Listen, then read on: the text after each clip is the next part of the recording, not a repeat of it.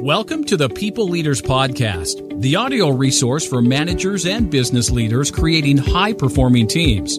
Join leadership and team development experts Jan and Michelle Turkelson each week as they explore both subjects from every angle. Through practical tips, valuable insights, and compelling interviews with leadership experts around the world, you'll learn how to bring out the best in your staff and how to give your best as a leader. Okay, good morning, everybody. It's Michelle here from People Leaders, and I am flying solo today. I'm okay with that because I am joined with a very interesting person that I'm going to introduce you to, and that is Michael Yinger. So welcome, Michael. Thank you. Happy to be here. Terrific. So Michael's CEO and co-founder at Resume Sieve, and we'll get into that in a moment. But Michael is a seasoned senior exec with experience creating and building and managing organisations and providing strategic advice via board of director membership in both US and international. Michael has years and years of experience in the corporate world and direct experience managing technical as well as strategic initiatives in traditional matrix management environments. And we could go on and on about your bio, really, Michael, but I suppose the testament to somebody's success is, what are you doing right now? And what are the things that you are, adding to our body of knowledge in this space of people leadership and development? And just before, we started recording, you were sharing what your latest technology is, and you are part of an HR software company. So, let it rip. Michael, tell us all about the latest technology that you've got. Sure. What we're about is creating tools that enable the recruiter and the small business to be more effective around their recruitment process. Part of that is time savings. There's a productivity benefit from it. You can do things more quickly. And another part of it is consistency. Too often, when the recruiting process is manual, you get results that are all over the place because it depends on the time of day you review the resumes. It depends on how you're feeling about things. You really run into that sort of variability that's human nature, so to speak. So the first offering that we put in the market we call the Sieve. And this is intended to speed up and standardize the process of evaluating resumes. So imagine a situation, you're the talent acquisition leader for a company and you need a recruiter. You post a job. This is a real true story. You post a job, you get 700 resumes in 36 hours. And then you print them all. And then you and two of your staff spend 4 weeks evaluating them to figure out who to bring in. And so I'm talking to this person and I say, well, okay, so what's wrong with that? She said, well, I probably wanted number 701. Yeah, exactly. You have to cut it off at 700. 36 hours, who are those all the best? Those are just the first movers, right?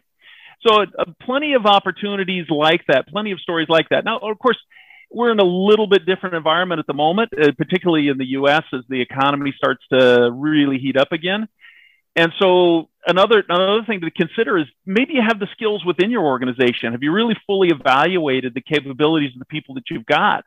Could you be moving somebody to a more appropriate job based on their skill set and giving them an opportunity, saving yourself the trouble of having to look outside? Because there's a lot of challenges looking outside the organization right now. So our focus is to continue to refine this tool, bringing the insight to the people who are doing the evaluation of the resume. Now, you might say, well, wait a minute, resume, old school. Well, not so much anymore. There was a feeling as much as 10, 15 years ago in talent acquisition, the resume was going to go away. LinkedIn, we were all going to have LinkedIn and we wouldn't need a resume. Well, the reality is that it still is the common thread between most hiring. Yes, there are tools, there are different ways to evaluate people, and by and large, the resume is still a significant component. And then you layer that with the fact that 50% of the jobs filled in the US are filled without the benefit of technology. That means people are going through a lot of resumes manually.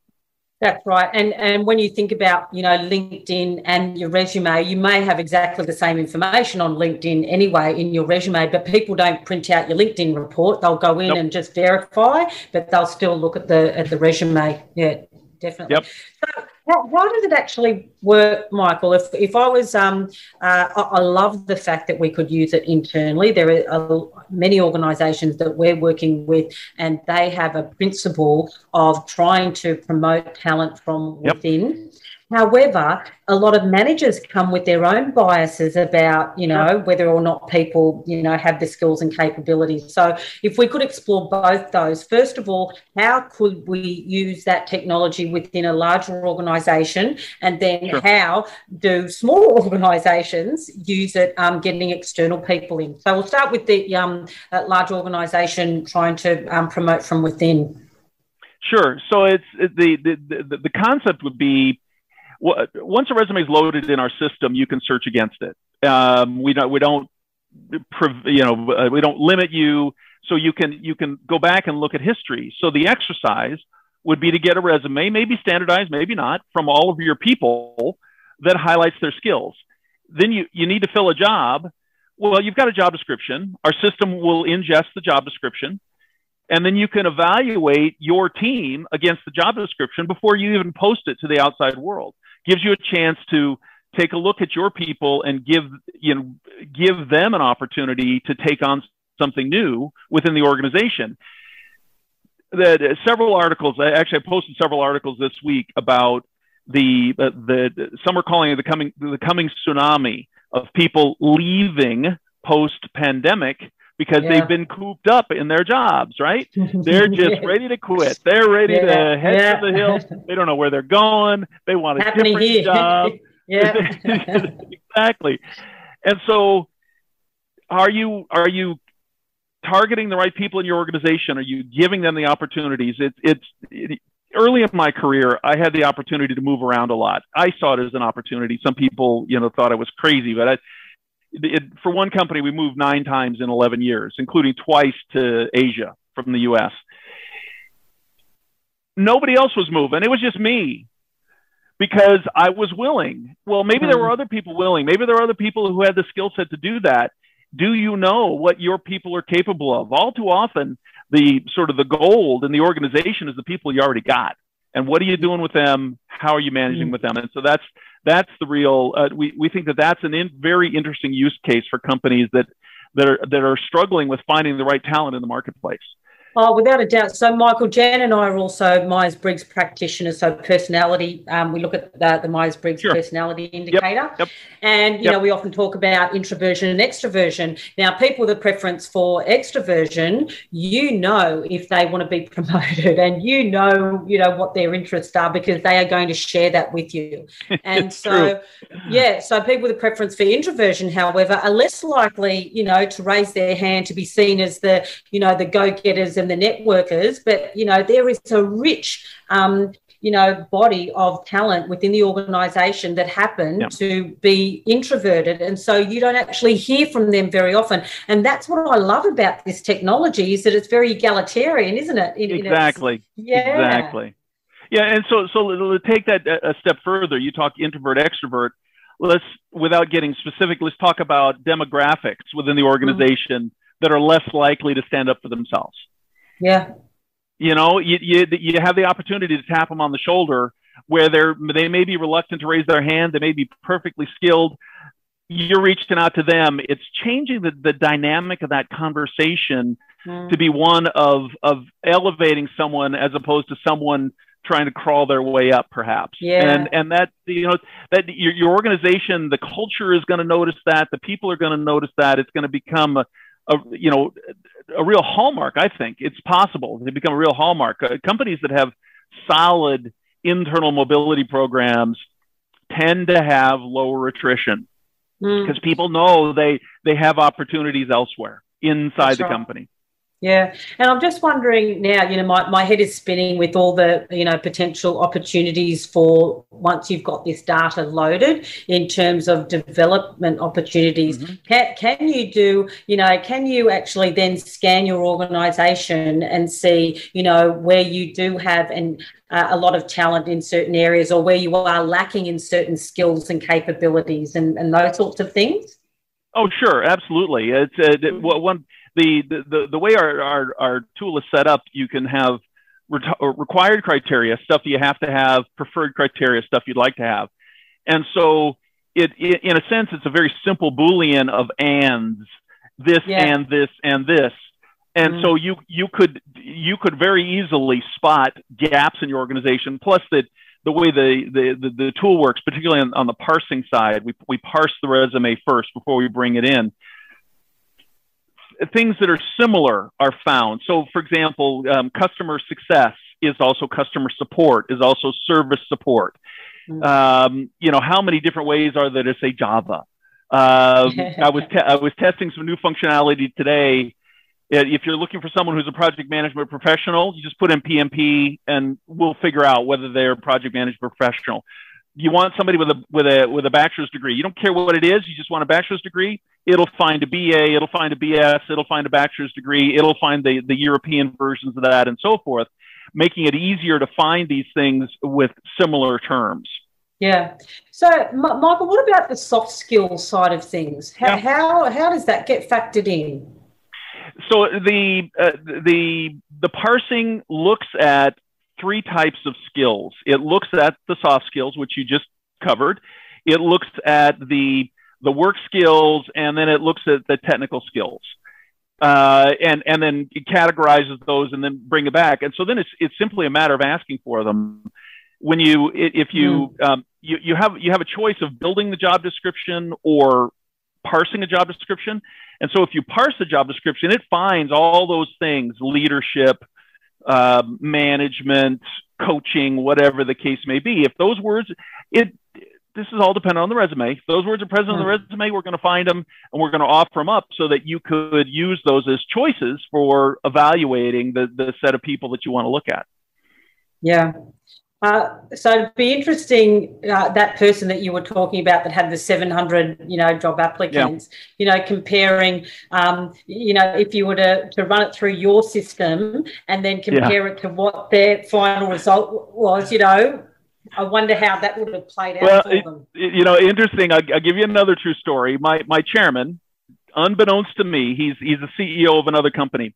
He hired a chief revenue officer. He had 250 applicants. Manually reviewed all the resumes. He and the HR manager took him 10 days.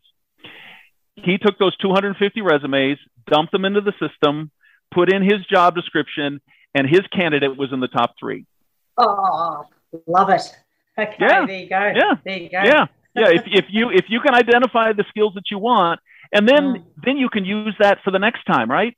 There's so much talk of persona in the organization, whether you're talking about your advertising or you're talking about the kind of people who are going to work the best in a particular situation.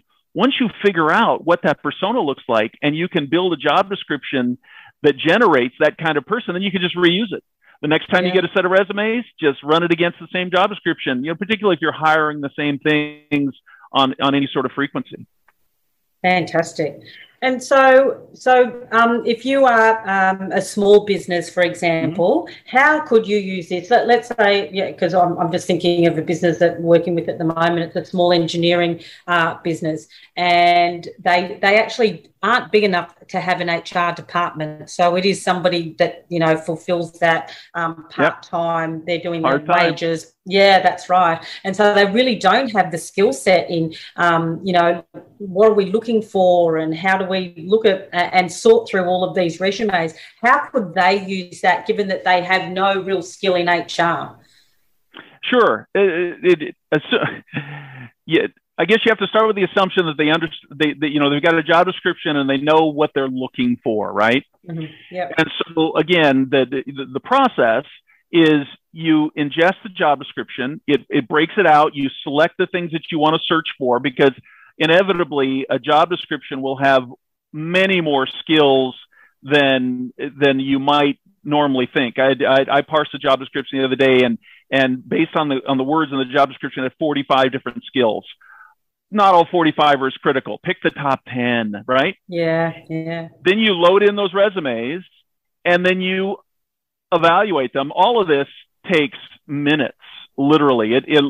Parsing a job description is a matter of seconds. Parsing 50 resumes, just picking a random number. Parsing 50 resumes takes about a minute and a half. And then running those resumes against that job description, it's another couple of minutes. All this is online, easy to test. And then what you can do is you can say, well, okay, with the evaluation, the results come back with those that meet all your requirements, and then those that don't, and they're rank ordered. They're scored and they're rank ordered. Well, maybe you didn't have anybody meet your requirements. Well, is there something tricky about your requirements, right? Maybe you're saying you need somebody, you said that the requirement is that they've got 5 years of SaaS experience, SaaS software experience. And you're looking and realizing, well, there's nobody with more than 3 years. Okay, maybe you need to change that. Maybe that needs to become a preferred rather than required. Mandatory that you have a college degree. Well, the candidates aren't coming up with those college degrees. It gives you the chance to do the playing around that is so difficult with if it's paper. Yeah. Well, okay, maybe I don't need somebody that's got, these 3 skills. Maybe I can do it with just these 2. It also there was a very interesting article the other day about hiring people for potential. And the example is hiring people who are, have been in the kind of experience that will allow them to be good developers, in this case, what the article is talking about. And they're often, it's not always people who've been to technical, through technical training. It could be somebody who's had some customer service experience, or somebody who's been in the music industry and so forth. And so it allows you to play with those kinds of circumstances. The interesting thing that we found through just empirical working with the system is that even as you change those things, very often you still end up with the same people near the top, which says that there is some commonality that you're willing to drive, you're able to drive to get to this list. Now, we don't tell you who the best person is. We just tell you, based on your criteria, this is the order. Now, you go in and you look. We give you some evaluation. For example, if you pick a skill, you can click on the skill and it shows you where it shows up in the resume. So you can determine, well, is it really relevant? I was looking for a customer service lead, and this person scored very highly. Well, the problem was it was all in the real estate industry. Maybe not transferable given that I'm a software company, just as an example, right? But it makes it easier for me, because now I've had them evaluated on the skills that I need that I think I need for this job. And so I can begin to look at some of those soft things, as you talked about. Where have they done this before? We also look at recency. It's really easy to say you've got this skill, but have you used it lately? Is it one of those skills that goes stale? All of this is focused on taking some of the drudgery out of finding the right candidates. I mean, that's really the best way to look at it.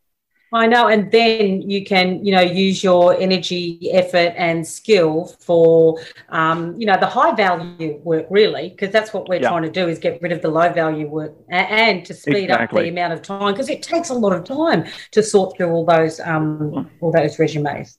Well, or you start doing shortcuts. You see the stats that say, well, the average resume gets 30 seconds worth of review. What in the world can you see in 30 seconds other than whether you like the font or not? Yeah. And so what you're doing is you're saying, oh, wrong address. Oh, wrong company. Oh, I don't find Java. Now, then think about no 2 resumes or CVs are alike. There are different national standards. There are different structural standards. And so just are you looking at 2 pieces of paper, and this person has a skills-based resume. This person has a experiential-based resume.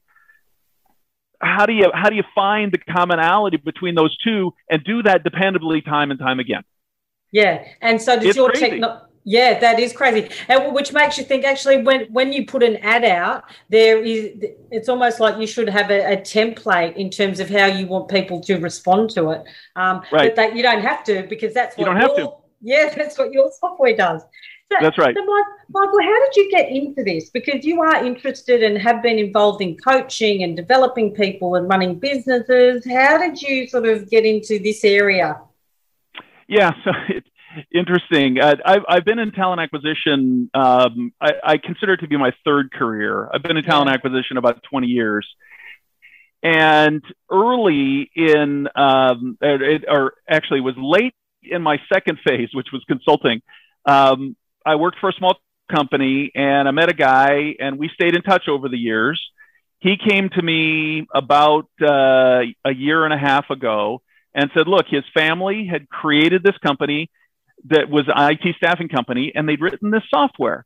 And they sold the company, they kept the software. Would I be interested in coming in and helping them commercialize the software? Now, in my job at the time, I was in charge of global sales and also product management. And so I understood HR technology, what was going on in the HR technology space. COVID came along. I was no longer necessary at my organization. Happens. And so he called me and said, looks like something's changed on your LinkedIn. You still interested? You want to talk to us? And we said, sure. We had a conversation, turned out to be a good fit. And so I was employee number one. There was the board and then there was me. And since then we're up to about 18 people now. And of course we do have the product in the marketplace. So it's been a pretty wild year. Oh, fantastic. And we have never met face to face as an organization. Yeah, I know. I hear that with so many teams. It's crazy, isn't it? However, you were still kicking goals. You were still, achieving, moving forward as an organisation. Absolutely. It's really changed our mindset about, what we expect and think good performance looks like. And, we definitely have to be face to face to have this meeting. Those rules just do not apply anymore, do they? Out the window. Yeah, out the window. And so tell me, how have you used your knowledge of talent acquisition and in building this company and using this technology? Sure. It's such an important area, really is. Yeah, well, I think the advantage of having that skill set has helped as we've developed the product. What will people really want to use? Where will it fit? What should our emphasis be? It's one thing to build software. A lot of people can build software. You give them an idea and they can build software that actually solves whatever that question is. And does it really fit with what the customers are looking for? If we're talking about a pretty wide swath of customers. Our target market is small to mid-sized businesses, those that are less than 500 people. Yep. Mostly because those are the companies that don't have technology, yep, are still doing it the manual way, and as you already pointed out, don't have somebody doing this as a full-time job. And so they're the ones who have the need for this. And so I think I've been able to add, from my experience, what are those people looking for? What's going to make it easier for them? What's the feature set need to look like? What should we be working on next? Is a constant conversation that we're in. We literally have probably 3 years worth of ideas that we could develop, but which ones are really going to land, right? It's the next one we're working on that my chief technology officer is really excited about is collaboration. We started out, it's a single user package. Multiple, you can have multiple people in the same company, but they can't really collaborate. So the next iteration is that a small company will be able to collaborate, to be able to share resumes, trade jobs back and forth. Excellent. Take advantage of the fact that, maybe you got two or three people, 4 people who are doing the hiring, give them the chance, and then collaborate with your hiring manager. Let your hiring manager come in and look at the results and say, you know what, maybe I don't need that skill. And this is the worst thing in the world for a recruiter. You spend some time understanding what the hiring manager wants. They see the resumes and say, you know what? Instead of that, how about that? And it's with a lot of the technologies out there today. Somebody said to me, well, look, you can do pre-screening questions in the applicant tracking system. You can categorize people as they're coming to the door. So that's true, except that you can only ask them once. What happens if you decide halfway through that you would rather have a different pre-screening question? Well, you can't do that. Well, with our tool, you can. Oh, wow. And so what feedback have you been getting from your clients having used your technology? Yeah, very positive feedback. Now, there have been some requests. Well, could you do this? Could you do that? You know, there's always that kind of stuff. But very positive that it produces results that make sense, and really is a time saver once you learn how to use it. It really is a time saver in terms of moving through the process. So it's been very positive sort of feedback that we've been getting. Terrific. So, Michael, is there anything else you'd like to share with people who are listening to the podcast? Anything else? Yeah. Broad topic. I know. We go wide and then we narrow in. And I'm thinking particularly HR, you know, we do have a lot of HR managers that listen into the podcast.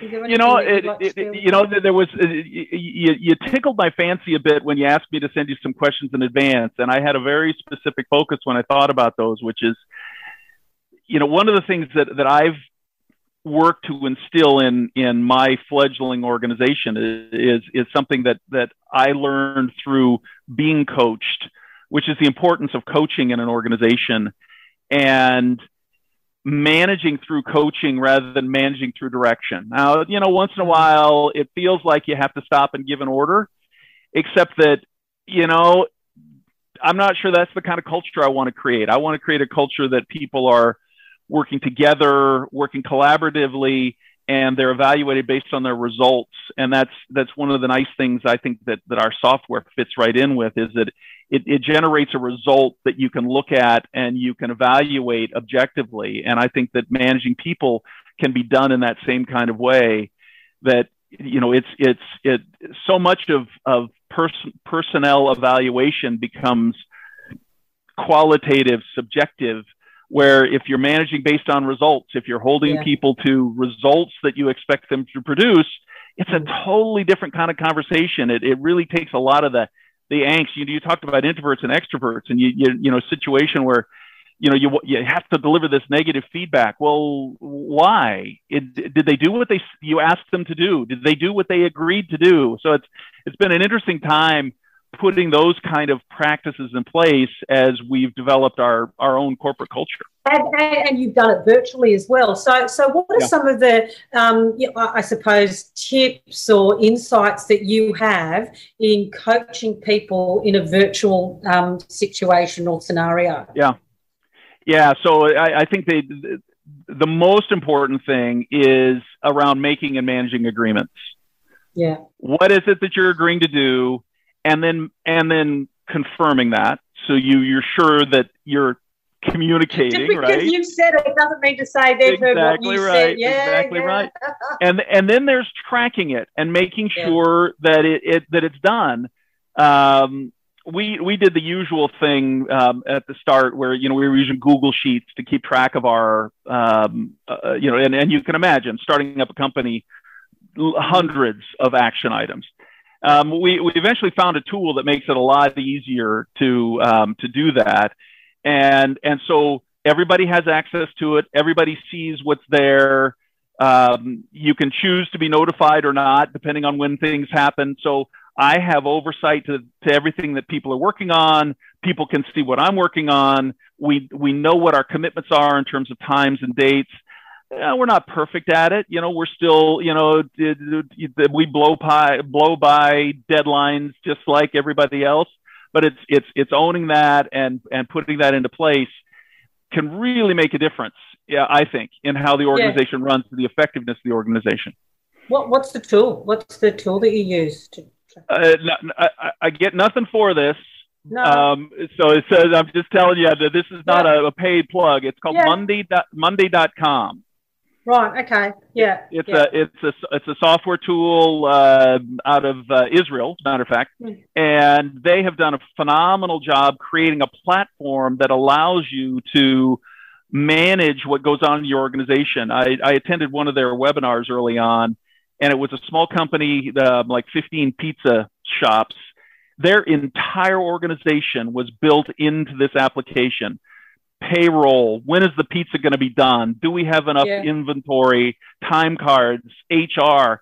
So what we've done is startup, don't want to spend a lot of money. So we use money.com as an ATS. We use money.com for hourly reporting. We use money.com for paying expenses. And actually, we even use it for our customer support tool. If you put in a ticket that something wrong on the application, it shows up in money.com. But we also use it for tracking just all the activities that we're working on, whether it's a project or it's just a one-off. In my case, weekly reminders to do things. Right. So, yeah. that I have to do every transparency week. There. Oh, I love that. I mean, anything that we, can share with people who listen. I love it. Could experiment with. Yeah, that's fantastic. Yep. And so I'm also interested because Jan and I are big proponents of having coaching conversations or regular coaching conversations, with team members. Do you have a rhythm that you are in terms of frequency of having those coaching conversations? Yeah, it's as much as possible weekly. Yeah. Where, as you can imagine, because we're virtual, we have a lot of meetings because that's, you don't have the opportunity to catch somebody in the hallway or go out and grab a sandwich or whatever it might occur. And so a regular weekly go over what we're working on, how we doing on action items and so forth. So there is that rhythm. Now that was a rhythm I had from previous where, one-on-one on a weekly basis as much as possible. And, along with that sort of keeping down the number of direct reports. Now it's not a problem right now for us. Yeah. But, watching that, one of the lessons I learned from my previous boss was I became part of the organization because they bought us from somebody else. We were a carve out. And she really struggled for several months with 15 direct reports because it was the two combined management teams. And it took her a while to sort it out and get it down to where it was manageable. And I learned from that, you can't give everybody what they need if you've got too many direct reports. And so it's something to watch for. Yeah, definitely. There is a limit to that. So there was something else that you mentioned in terms of, having your coaching conversations and checking in because, we are all for being clear but kind, setting expectations and, being able to follow through. How do you know that you've hit the mark when you have explained and there is agreement about, the expectation that, you expect of somebody in terms of delivering something? How do you know that it's landed? The approach that I take is a double confirmation. Yep. I say what it is. I ask them, what did they hear? And then I repeat it back to them and give them another chance to add some feedback. So it really is making sure that the communication is working. Because all too often, and we've had our opportunities. We had a board meeting today, and the chairman said to me, "Well, where's this?" And I said, "Ooh, did you ask me for that?" And he went back to his notes and said, "Well, yeah, we said this." And I said, "Oh, that's what you meant." So we're not perfect. We're not perfect. Yeah. We're still learning, but it's recognizing that and owning it, right? It's owning it, taking responsibility for it, and then making sure that you're getting the pieces done. Yeah, love that. Double confirmation. Yes, I'm gonna weave that in. I love it. Okay. Okay. So, is there anything else that you would like to share, Michael? That's been rich in information and ideas that people, not only from a practical point of view and the technology, but some of the ways that you approach your leadership and coaching, given that you've all done it, virtually, which is fantastic. Yeah. To have grown an organisation as successfully as you have during that period of time is really phenomenal. So congratulations. Thank you. I think we've accomplished a lot. We're not anywhere near where we want to be yet. And there's one of our board members said just after we launched the application, in all seriousness, he said, "Okay, that was all pregame. Now we're in the game, right? Now the time has started." Yeah, it gets and real. that's definitely the truth. It's definitely the truth. Certainly for those who are, this is not my first startup, although this is the furthest any startup I've worked on has gotten. So that's kind of a good thing. You got to stick with it. You got to stick with it, and it doesn't come easily. You go back and you look at some of the great successes, and Facebook was not an immediate success. Google was not an immediate success. HubSpot, some of these, ZipRecruiter, which is now public. How did ZipRecruiter get to go public? They spent $600 million in advertising to get people to use their product. Yeah. Okay. And this one applies to successful people. You listen to interviews and they say, just keep at it, just stick at it. Even Madonna, I remember she was saying, a lot of people would have given up by now at a certain period of time. They give up at the 11th hour, and it's at the 11th hour between that and midnight that, things start to change. I read an article not too long ago, and they were looking at successful people and how did they become successful people. And the two folks that I remember specifically were Andre Agassi, tennis player, and Jerry Seinfeld, comedian. And the commonality, the threads with this article was, how is it that you became successful at what you did? No plan B. Right. Plan A has to work. Seinfeld said, I had to make this comedy work because I didn't have anything else I was any good at. And now he's a multi-millionaire. Andre Agassi, endless trophies and whatnot. That's the way I've approached this particular opportunity. And I've heard that sort of comment. You hear from people like Mark Cuban and whatnot, that if you're really not in the game, and we've had people like this who've been with us for a while and then gone off because, they've only got one foot in the game. Yeah. And so, the going gets a little tough, or they see something a little more, great, go do it. It's this whole idea that you can't let people go or you got to fight them when they leave. No, you got to want to be here. You got to be in the game. Otherwise we will not be successful. Yeah, win. Totally agree. That's how we run our I don't want to say business. It doesn't feel like a business, people leaders, but yes, that's how we run people leaders. So, Michael, fantastic talking to you. Lots of information that we can share with our listeners, and we will post a link to your business and the technology that you have on the show notes to the podcast. And yes, good luck with your business. It sounds Thanks, like you're Michelle. having a great I appreciate time. it. Yeah, absolutely. Glad to talk with you and glad to share. And it's been a great experience. Okay, thank you. Thank you. We hope you enjoyed today's episode of the People Leaders Podcast. For show notes and other resources, please visit us at peopleleaderspodcast.com. While you're there, you can subscribe for future episodes so you can continue your own leadership journey. And please be sure to share this and other episodes with your friends and colleagues. The People Leaders Podcast is brought to you by the Experts on Air Podcast Network.